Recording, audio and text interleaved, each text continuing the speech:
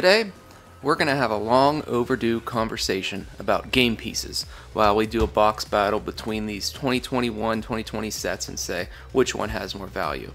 So the conversation about game pieces today, let me get my knife here. Oh, get my knife. Is why is it that Magic is so valuable, yet nobody grades it? And why does everybody get so mad about, the game piece army? And even why, at the same time, collectors really consider themselves players first. So I have the answers to much of these things today, in my opinion. I'm going to leave the comment section intentionally silent because I want folks to kind of feel free to comment how they feel about this conversation today. And I want to do a box opening for you guys because, if you want to put this on in the car or something like that, or if you want to watch and see the box opening rather than my face. So, I'm going to start by saying first, if there's there's two box toppers here. If there's little demand for cards of little value, then there will be little demand for cards of great value. So Magic's an ecosystem. There's a multi-million-dollar industry built around Magic the Gathering. And if you think about it, just like any tool or tech out there in the world, there's industries built around it. Even this is an industry. If you think about it, there's money to be had in buying and selling the cards. So if you hold a Magic the Gathering card, technically you hold a share of stock of the company. Alright, we're going to take a break here while we flip this first game piece over. Ready to see this first game piece? Boom! Blackcleave Cliffs. Well, that's not the game piece we wanted to see today, but that's all right. That's all right. It's like a $6 or so. So, if you hold this card, you hold a share of stock. All right, and the stock, like a company stock, can go up or down, and the company can print more or issue more stock. And sometimes there's reasons for that make a lot of sense. And sometimes it actually leads to the availability of more funds such that things can grow. That's a good hit there. I need to have a good spot for my hits. So that things can grow. We're going to put them aside. Sporewed, Temper, Jovial, Waker. And not too much there. We're going to do Expedition Pack and Collector Booster over here. So similarly, if you reprint things a lot, you're essentially tapping the market of money that is the value of these cards and issuing that value to new players or new buyers. Wooded Foothills, very nice. Boom, not a foil, but it is a fetch. So when they do things like reprinting fetch lands and stuff like that, you're allowing folks to come into the game and buy in at a lower price with the hopes that the economy grows. So it's a healthy thing. Reprinting is a necessary action, but obviously you can reprint too much. And, on the flip side, if you don't reprint enough, the barriers to entry in Magic can be so great that people are like, you know what, I'm out. I can't do it. Thief. We're going to put these over here. There we go. Island. Yeah, we'll put the hits over there. We're going to put these hits over here. There we go. Paragon. Mauling. Jerba. Oh, World Sculptor. There we go. We got one. Very nice. And the barriers to entry become too great, and people end up not playing. And what ends up happening is things become incestuous. And what I mean by incestuous is you have people leaving the game and not enough people coming in, where you're selling your cards back and forth to each other just to either increasing prices or decreasing prices, right? And because of this, it could end up causing the whole ecosystem to collapse. It's like a hot potato. Who's holding the potato last loses, right? But at the same point, beautiful Grim Tutor. Excellent game piece there, speaking of game pieces. Protege, Acolyte, Ooze, Acolyte, and an Uprising. So, you can't have one side. You can't not reprint anything because you're going to end up in a situation where everything costs a ton of money, nobody's going to play the game, and people are going to leave. And at the same time, you can't do the opposite, where you print everything too much, because nobody's going to care. Nobody's going to care. And if you take any other hobby out there, Awakening, okay, oh, smashing, Ox, Nectar Pot, oh, these are some good hits here. Pathway and a Soul Shatter. You know, if you take any other hobby, who expects to come in and, like, golf? I don't know, let's take golf, because I play some golf.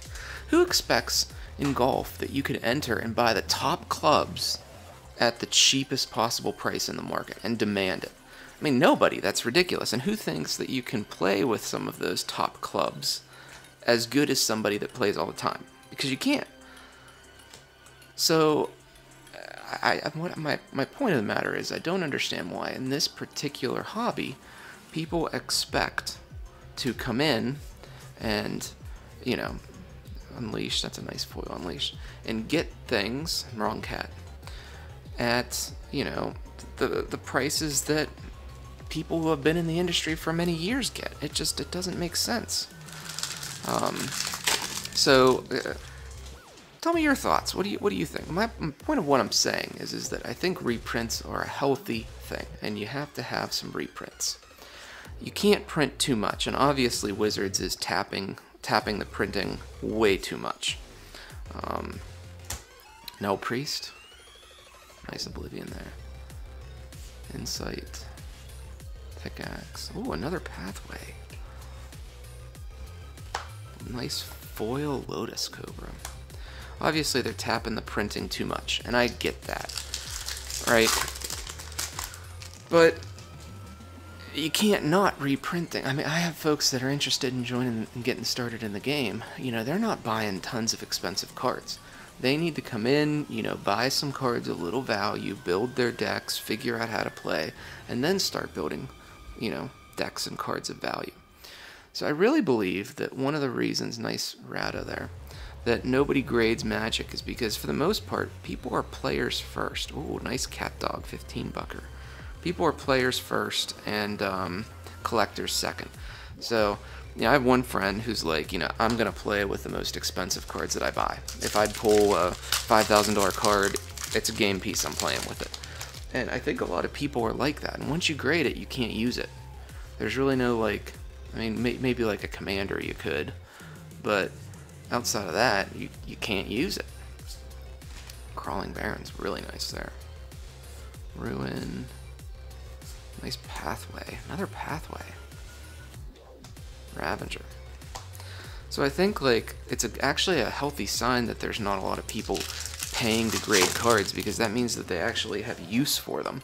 And it's not just like this collector's piece that's I don't want to say a Ponzi scheme or by any means, but, you know, there's value to these cards outside of being cardboard.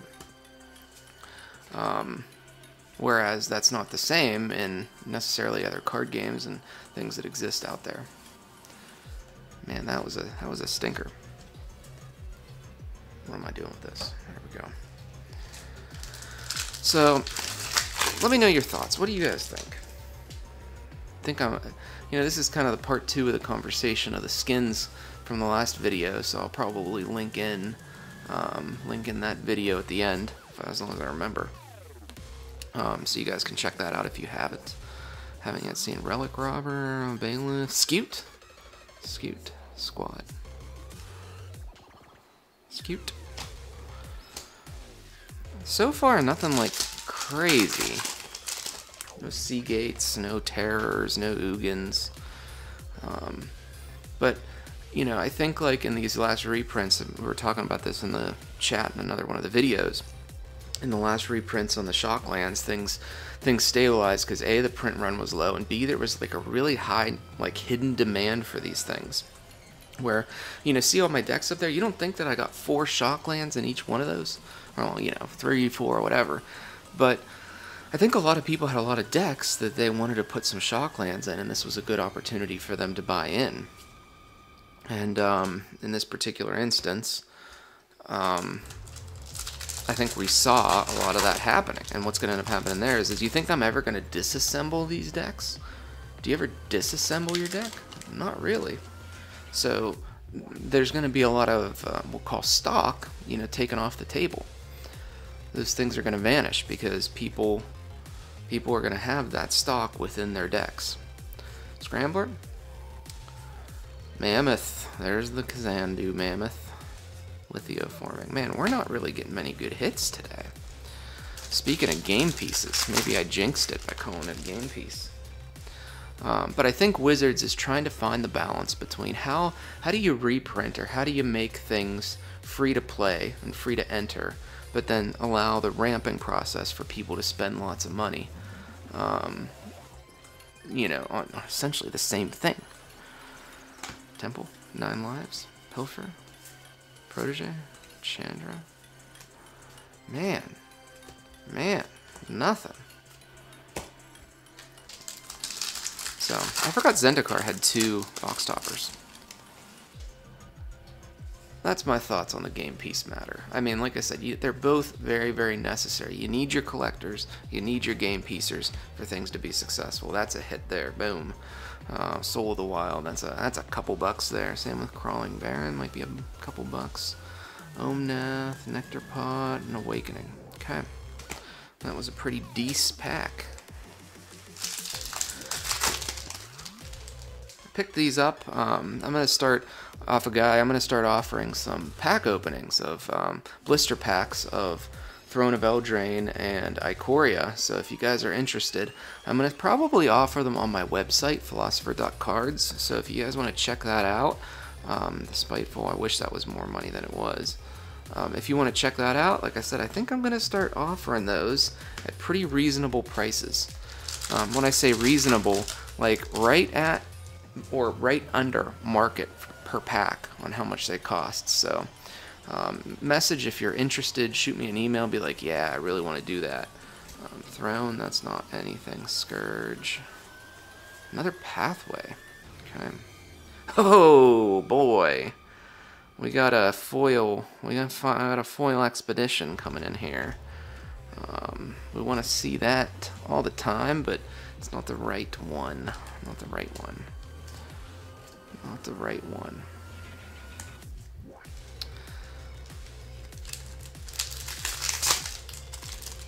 But you need both. And it's like, you know, I know there's some personalities out there that get people ramped up on one side or the other and why they're right, but you really need... Oh, Ren and Seri. I haven't pulled that one in a while. Pursued Whale. Oh, nice Emancipation. Oh, this pack is a beast of a pack. Holy cow. Holy cow. I don't even know where to start sleeving. Where do we start sleeving on this one? All these game pieces in this pack are worth like 70 bucks. There we go. Pursued Whale. I don't need to sleeve that one. I'm not even sure what Ren and Siri's doing, but we're going to sleeve it up just in case. Then obviously Fiery Emancipation. Yeah, definitely want to sleeve that up. So we got some hits back here. That's some hits.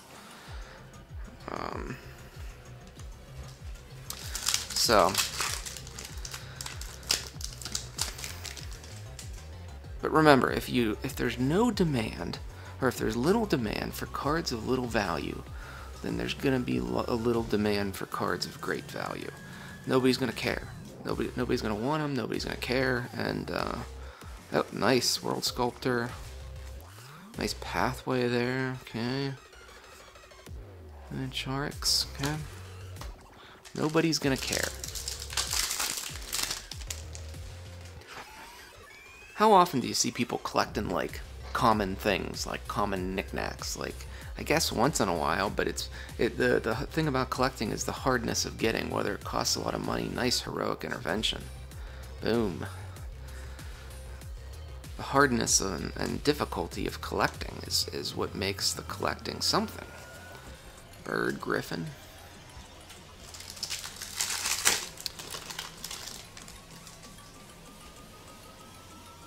What we got? Relic Robber. Yeah, Lotus. Okay, Lotus. Okay, Ruin. Oh. We have a foil fetch. We got a foil fetch. Holy cow, what's this guy doing? Oh yeah. Oh yeah, Forest Plains fetch. That's a pull. So I think we're doing great on these game piece boxes. Maybe we did have a good conversation about game pieces today. Jungle Hollow, Experimental, Salvo, Spiteful, Simi, Incinerator. We've got 2 expeditions in the box toppers, 2 expeditions inside. That feels really good. One of them being foil. 2 of them being foil. Feels really good. Rogue. Okay, the call. Good, nice pathway. Boom. Nice pathway on that. Fledgling. I know, another pathway. Okay. I love these borderless pathways. They just look too good. Coveted prize. Last pack of this one. Again, what do you think? Are you a game piecer? Are you a collector? Do you want to see a lot of reprints? Do you not want to see a lot of reprints? But I think I mentioned in a previous video that Rudy even said it. That if they wouldn't have, have printed so much Ice Age, then there might not have been so much interest in Magic the Gathering, because Ice Age allowed a lot of people to enter the game. And yeah, it kind of destroyed the set, you know, for eternity. But, you know, maybe it's okay once in a while to print a set like that. You know, maybe that's normal. But I mean, you don't want to see everything just go crazy high, because you need to let people come in. You don't want things becoming incestuous, where you're buying and selling to the same people over and over. Almost like, oh, Skyclave's nice. Almost like that you buy the stuff that you've already sold back. Like, you don't want that to happen. That's not good. Oh, a nice branch. We got so many pathways in this box. This box feels like it was incredible. Beacon of Unity. Like, this box just felt too good. So, let me know what you think. Thanks for tuning in. Check out my site, Philosopher.cards. And like I said, I'm going to start doing some slotting.